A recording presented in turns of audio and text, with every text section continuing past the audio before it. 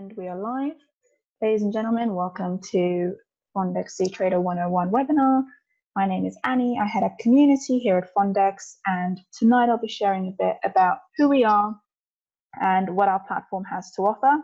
Just to manage your expectations, I don't imagine we'll go over about 20 to 30 minutes, depending on the amount of questions that I get.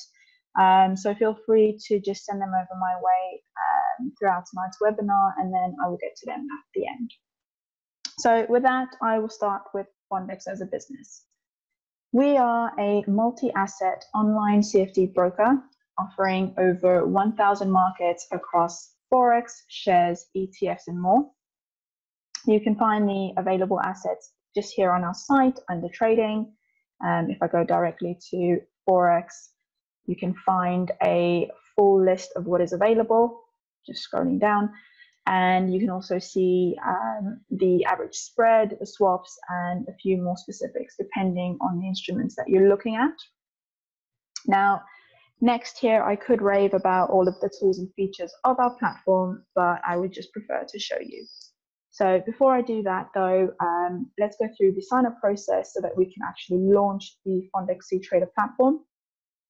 So you can open a demo account here to get a feel for the platform, or we can just go direct to start trading, and then I can show you in there how to open a demo account. So first we'll click start trading. I already have it loaded here. And this is where you would enter your email address, your password, and a phone number, all very straightforward. Click open trading account.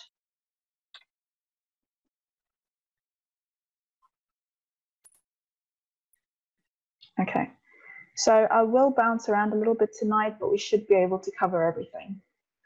So I mentioned before that we used the email to register, but you also had there what was called the cTrader ID, which is your CTID, and it's basically a unique identifier, almost like a username.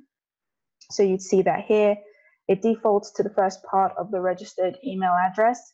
But once you verified the email, you can change your CTID via change credentials right here. This is also where you would go to change your email and your password, or basically just your sign-up information. Immediately on the left of your CTID here, you have a few account specifics, like the account status, which is live or demo. I opened a live one. Your account number, which is issued by us. Your account type being hedged or netted. Hedged is the default, just ignore that. The difference being between the two, that with a hedged account, you can open multiple positions in the same instrument and in both directions simultaneously, i.e. hedge your trades, whereas with a netted account, the one would cancel the other. So if I had a buy Euro USD trade, opening a sell would then cancel my buy, or I'd be essentially selling what I just bought.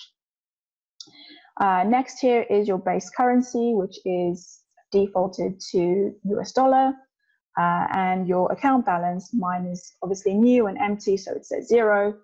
And finally, the maximum leverage available to your account. So this is also where you would go to open new accounts. So you could open your demo account in here, or more live accounts, and then switch comfortably between them directly from cTrader. Just beside that is your workspace. Here you can save your customized layouts. So maybe when trading currencies, you want everything open and visible to you, whereas if you're popping in mid-session just to see how the markets are going, you might want less information on your screen. And then lastly up here is the layout menu, which I'll come back to a little bit later. But before I do so, we must get into the less glamorous but crucial activation of your Fondex account, which will be done here. So this is where you'd go to verify your account by submitting your standard KYC or Know Your Customer documents, as you would with any financial service provider, as well as completing what is called the suitability questionnaire. So this process has to be completed within 15 days of opening your account, and once everything is submitted to us, we will aim to get you verified in 24 hours or less. Now, in terms of the documents, that you are going to need to submit to us, we will need a utility bill no older than 6 months, showing us your name and address, the issuing body, and of course the issue date itself. Then secondly, we need a color copy of a current valid photo ID document, such as your passport or driver's license, with all of the relevant information visible and clearly legible. So that would be your name, your date of birth, the ID or MRZ number, and expiry date. So bearing in mind there that as with any regulated broker, you cannot make any withdrawals from your account until you are verified. So it's not something that you want to put off, also so that you get the most out of trading with Fondex. So with that out of the way, you will want to actually fund your account so you can start trading. Deposit is pretty straightforward. You can do so instantly using a debit or credit card or an e-wallet. You can also submit a wire transfer, so you can get a payment set up there. And just in here, you'd need to quote the account number that I mentioned just a little while ago. Your withdrawal page is also accessed here, so provided that your account is verified, you should have that processed within 1 working day. Lastly, there is just your settings, but I'll skip over that for now because a lot of it won't make sense until you've seen the whole platform. And we'll just move to the very top of what is called the Market Watch, which is this entire section, and that is the Trade tab up here. So this is where you would go to trade manually. You've got your pre-populated popular markets watch list, which is basically what Fondex customers are trading right now. And then you've got your lists filtered by the instrument type and even the region. So if you go down to EU shares, you can see Belgium, UK, Germany, etc. You can also create your own watch lists. So some of my favorite might be tech stocks. So here I would go just up here, create new watch list. Let's call it tech stocks. And there I might want to add markets like Apple, Facebook,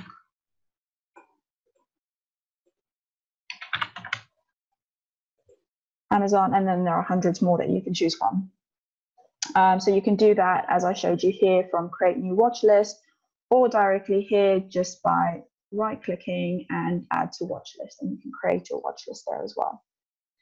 So really your watch list is just a way for you to organize your trading screen and really focus on the markets that you want to see. Next up here is the copy and the automate sections, which need their own webinars, but basically this is where you would go to copy others' strategies or to use trading robots or C-bots to automate your trading. As I say, these will require a webinar of their own, so if you are interested in learning more about either one, let me know.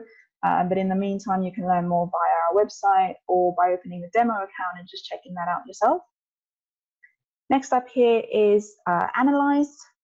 So though currently empty, because obviously it's a new account and I have no activity, this is an incredibly useful and insightful section once actually populated. So here you can get an overall picture of how many of your trades have closed in profit or in loss, and then see both your averages and your specifics on your trading activity. So there's a lot more available here. Just beneath that is messages, where you can speak directly to our customer service team. And just under that is our partner section, which you would only really be able to access if or when you request and receive partner status. Now, I'll go back to trade, just because there's a lot more to see under here. And we'll start with the charts, which is probably the most important part of any platform. You can load your chart by searching for the preferred instrument in the search bar here. So I will open up this one. Or you can just use the icon over here. Let's add another one. With cTrader, you can place your trades directly from your chart using the Quick Trade panel, which is this section up here. On the left of the Quick Trade panel, we have a magnifying lens that zooms in and out of your chart. The templates icon here, so you can save the templates of your analysis that you've done in your chart and use it on another one. Your time frames over here, and where you can choose from your standard time frames and then 20 plus tick time frames, and then finally your chart type, where you can move between a bar chart over here, your candlesticks, or a line chart, or the others. To the right, you can choose what you want displayed on your chart, such as the tick volume, let's say. Then your indicators, you can put in a moving average. Then your chart customizations, and you can really go as colorful as you want or need here.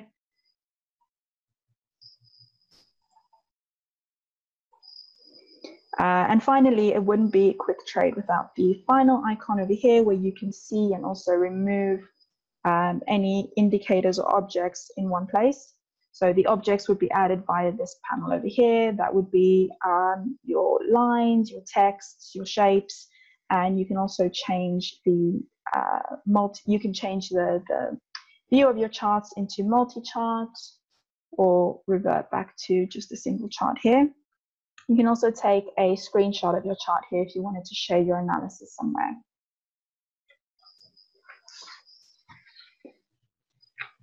Next up from here is the Trade Watch panel, which is where the layout button actually becomes relevant.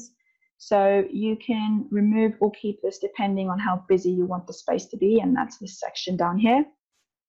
So to the right, you also have your active symbol panel, which can also be hidden under layout. This section tells you everything you want to know about your trade or your order as you place it. So you can scroll down for the market details over here, your market hours, and finally your trade stats, which is also more interesting when actually populated. At the very bottom, you've got a bit more reading on the desired instrument from Google Finance and MSN Money.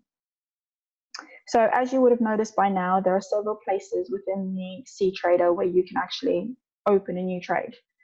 So you've obviously got from your market watch here, you've got your watch lists, you've got the new order button at the top of your chart, you've got quick trade within your chart, you have the new order button here where trade watch is, and then you've got your active symbol panel over here where you can buy or sell.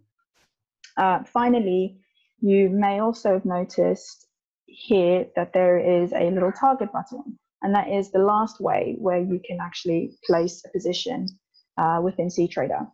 So here you have access to trading central signals for Forex indices and commodities. So if you hover over target, it will pop up with a little window with Trading Central's recommendation on what position to open and on the potential results of that position. So your target is the maximum recommended take profit as set or determined by Trading Central.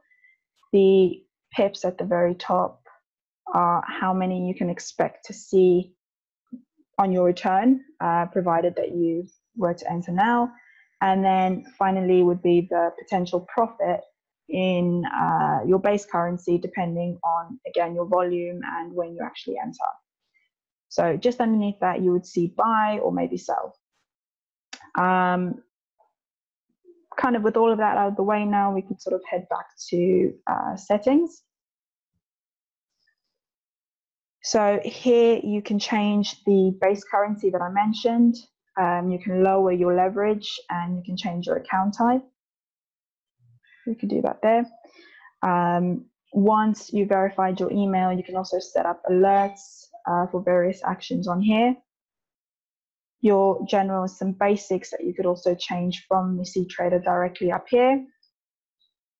Then you've got assets, which lets you choose between units and lots.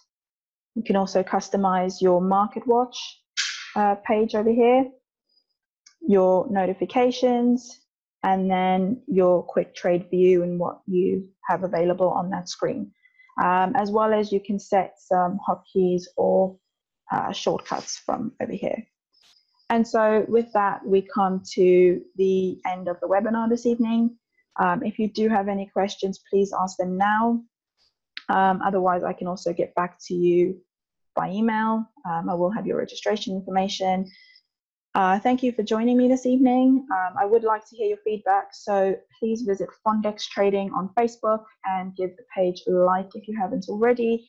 And if you go to the community tab on there, we do have a newly launched group where you can just talk to us directly. But other than that, we should have this recording up on YouTube by early next week, so keep an eye out for that as well. Thank you.